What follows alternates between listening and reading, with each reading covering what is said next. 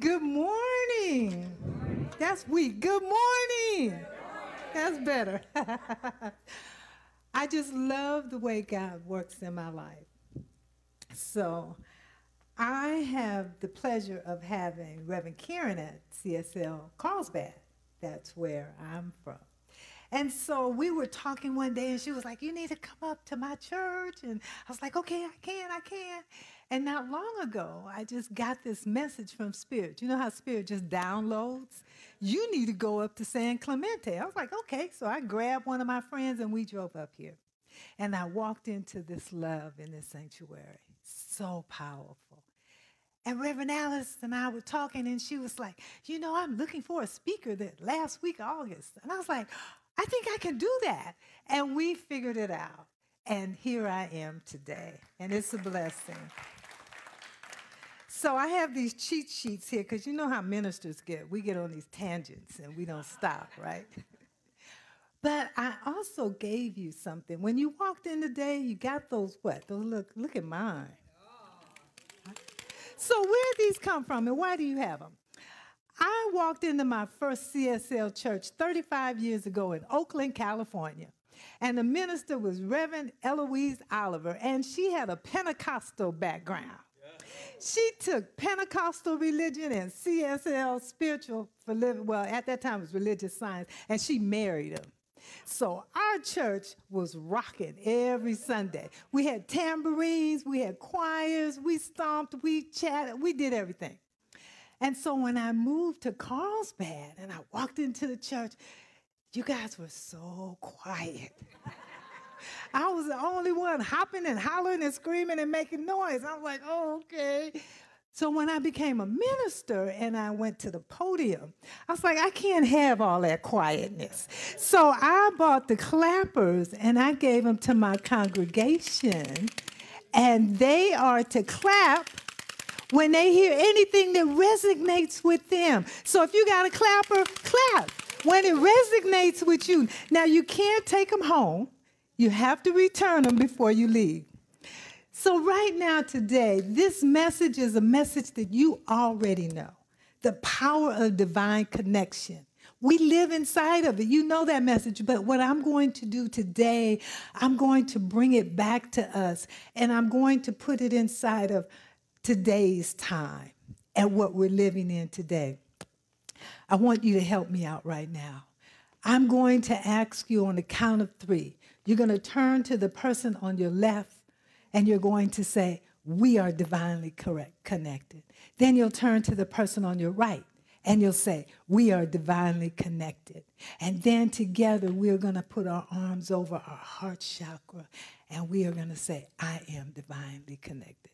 Okay, 1, 2, 3. To the left, we are divinely connected. To the right, we are divinely connected. And to ourselves, I am divinely connected. So what that means is that we live inside of a powerful energy, and we know that. That energy is created. It's everywhere. It is the energy of life. It's the energy of love. And our beliefs understand and know that. But even we sometimes forget.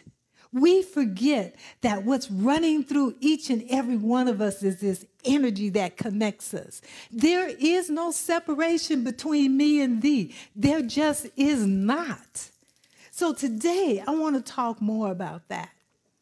But I want to start out with this magnificent body. We have this magnificent body. And inside of this body are these amazing things called cells. Now, I need to make sure I get the right amount of number here. After researching 1,500 pages, science came up with the fact that the male body has 36 trillion cells, and the female body has 28 trillion cells. Now, I take offense with that, of course, okay? I know the researchers had to be male, okay? But the fact is, these cells in our body are intelligent. We don't even think about them. But they are constantly working, and they are working to keep this body working and moving and in harmony. The cells work together because they understand and know they are divinely connected. The toenail cell doesn't look up at the fingernail cell and say, I don't like you because you higher up than I am. Thank you. Give me some clap here. Come on. The cells of the liver don't get together and try to do harm to the cells of the kidney because they have similar functions. No, they all work together in harmony because they understand and know what their task is. Their task is to keep this magnificent body moving and working in harmony. Moving and grooving. I like that. Come here. So the thing with the body is this. The cells know their jobs. So you have sentinels. Remember the Matrix? They had the sentinels, and the sentinels drove around. Well, the cells in our bodies, the sentinels, they're in the little cell cars, and they just drive around the body looking to make sure everything is in order. That is their job. They make sure that there's nothing inside of the body that should not be there. If you have surgery and you have something implanted in your body, what do they give you? They give you drugs to trick the sentinel cells into believing that whatever they left in your body is supposed to be there. Because the sentinel cells know, this is not supposed to be here. Stop taking those drugs and see what happened. You got a knee that's not supposed to be there. The sentinel cells will say, hey, guys, come, take that out. There are also helper cells in the body. The sentinel cells may see something that's awry, and they call in the helper cells. Come on over here and help these cells out. They need some support. They need some assistance. Then you have the healer cells in the body, the immune system. They come in and they create healing in the body. All this is going on in our body, and we don't even know. We don't even pay attention. But it's giving us life all the time. The only time we pay attention if it's something goes awry. And then all of a sudden it's like, I need to go to the doctor. Now the doctors, their charge is to help the cells of the body. And they do. They give us a medication. Sometimes the medication creates other situations, but the cells of the body never, ever stop working. That's what they do. Give me a clap. The cells of your body know who you are. I studied for a year in Africa under Brother Ishmael Tete. Some of you might have heard of him. He goes to Agape a lot. And when I studied under him, I flew to Africa, and I have lupus, discoid lupus. And what that means is that the sun, my body reacts to the sun in a negative way. And the doctors told me in my 20s, you can never go to a hot climate. Well, Spirit said, you're moving to Ghana. Ghana's on the equator.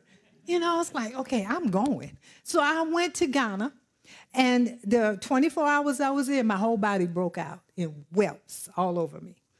And he was like, what is that? And I told him, you know, I have lupus. He said, look, the cells of your body know your voice. He said, speak to your body. Let your body know it's okay. He said, when you speak, your vibration of your voice, the majority of it stays inside your body. Your cells know who you are. That night, I went home and I laid down and I was like, okay, body, I know it's 100 degrees here. I know the food is different. I know you don't know where we are, but we are okay. You are fine. Do you know, I kid you not, the next morning, every welt was gone. And I lived in Ghana for a year. Never had an issue. Never had an issue. I had another friend call me one day, and he was telling me about this arm and how much trouble he was having. His arm was hurting him. And I said, look, your cells of your body know what to do. Assist them.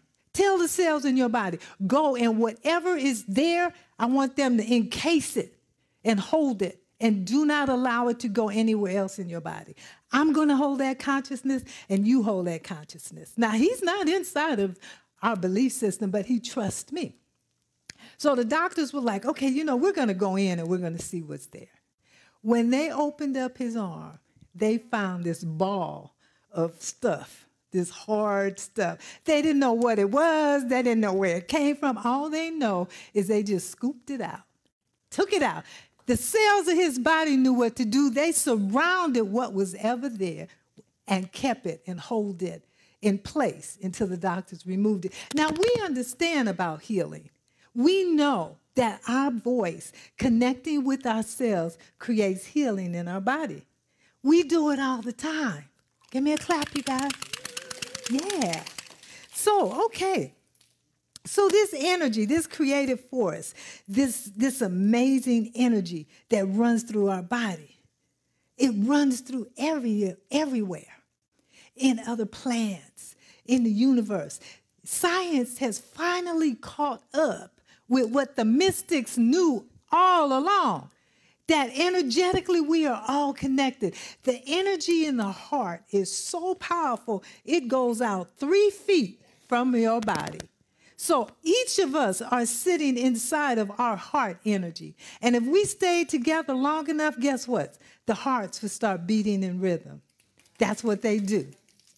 So now, if this body has all those cells and they work together in harmony to keep us in peace and well-being, guess what?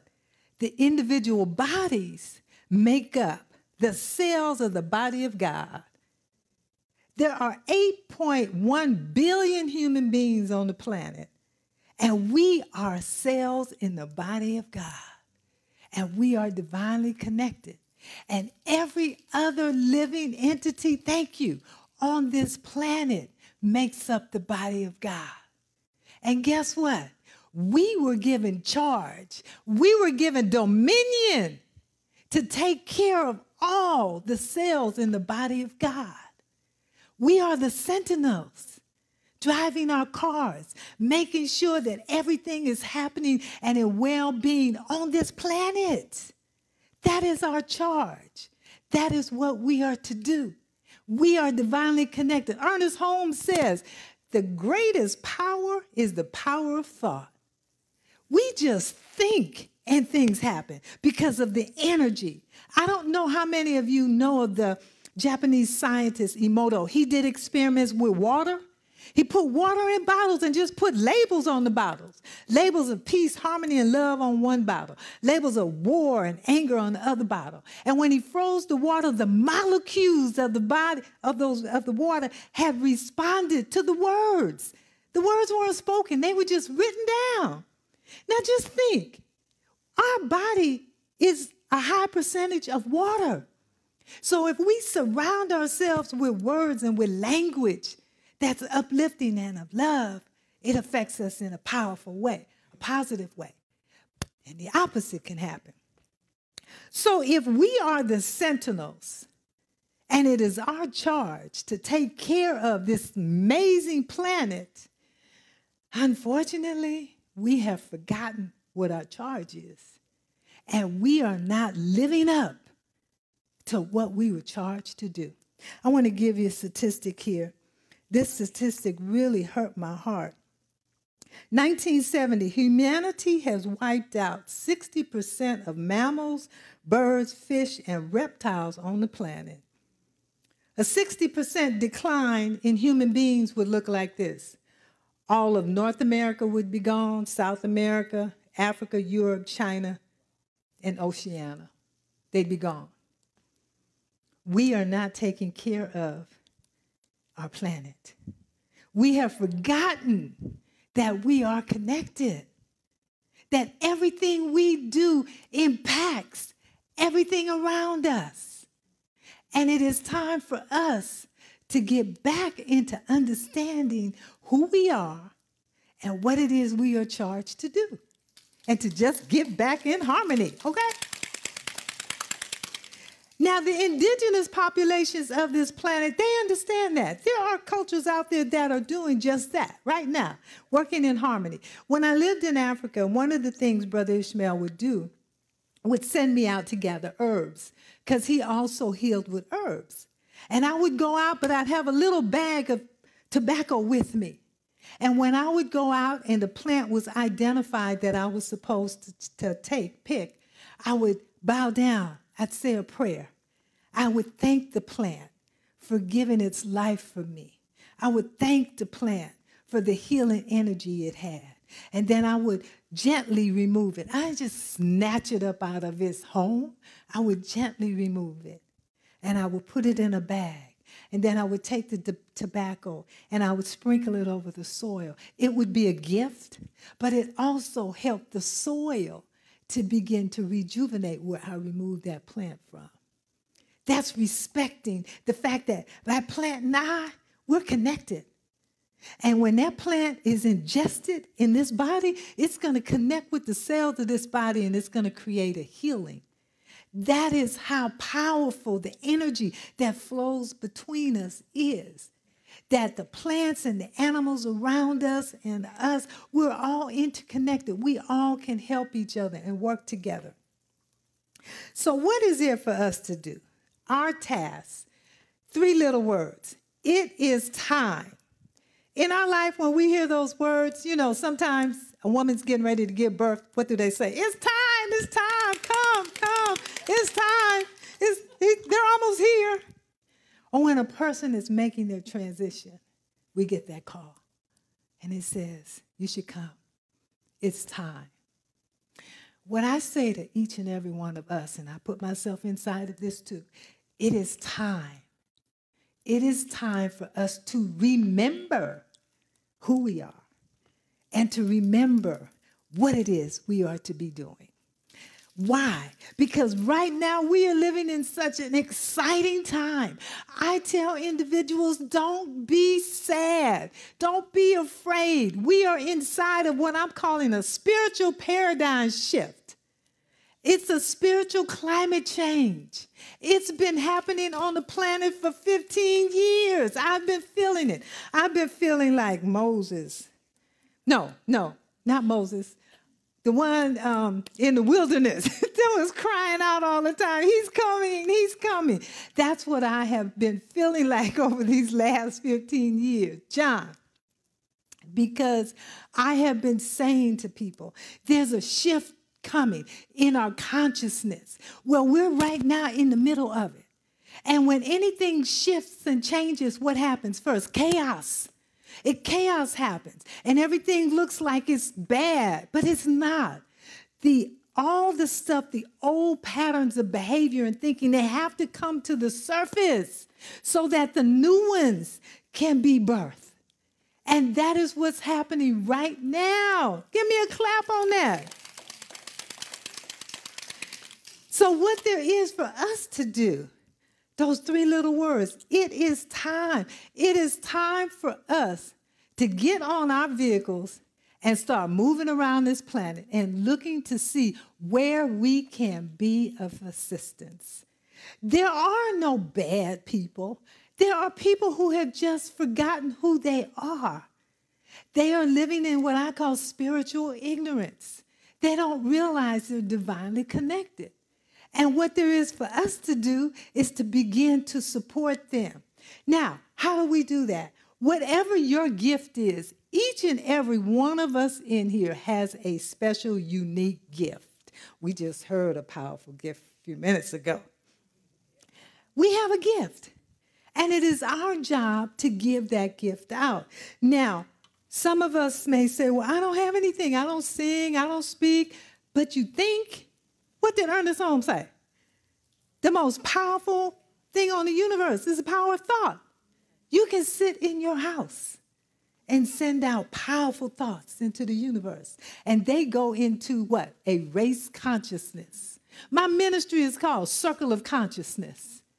It's this giant circle of consciousness, thoughts that are floating around. Now, this is the interesting thing. This is so funny.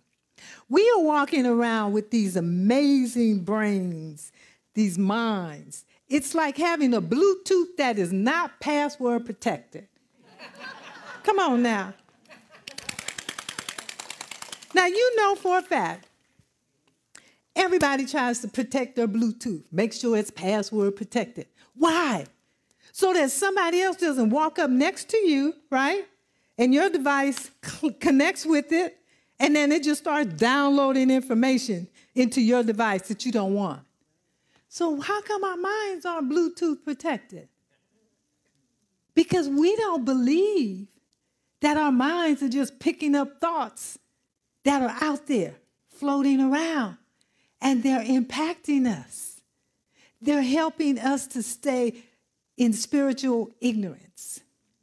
Right now, I get phone calls because you know who's this beautiful black woman is running for president. I get these calls from African-American women, and they're all concerned. And I say, stop. Send out what you want to happen into the world. Use your thoughts. Don't use those words. Leave those words out of your vocabulary. Send out your thoughts. So each and every one of us, we are charged to do whatever it is you are to do to bring our whole consciousness to the next level. We are inside of a spiritual climate change. So I'm going to be wrapping up now because I want you to know whatever it is for you to do, it is time for you to step up and do it. During COVID, I received the charge from Spirit to write a book. I'm like, I don't want to write a book. No, you're going to write a book. The book was me putting my story of transformation and healing out into the world so that others could read my story. But also, I didn't know it at the time, it was also to bridge a gap between African-American women and women of non-African descent, because false narratives have us separated. We don't understand each other.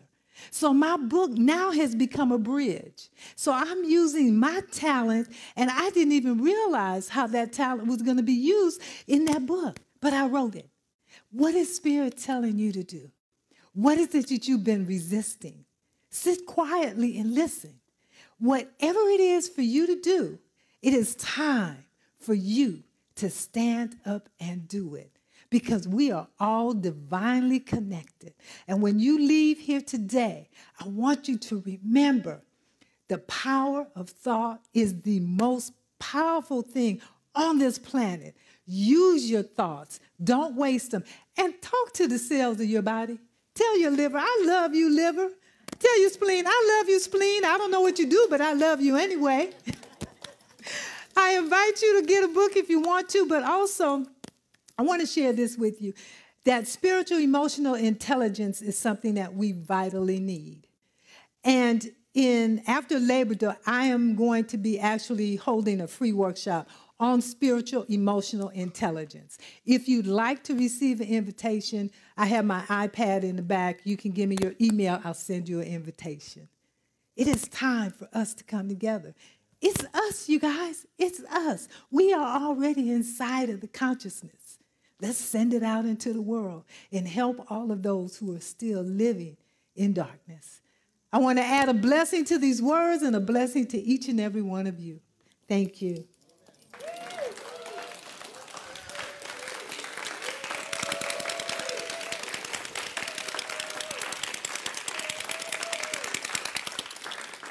Thank you.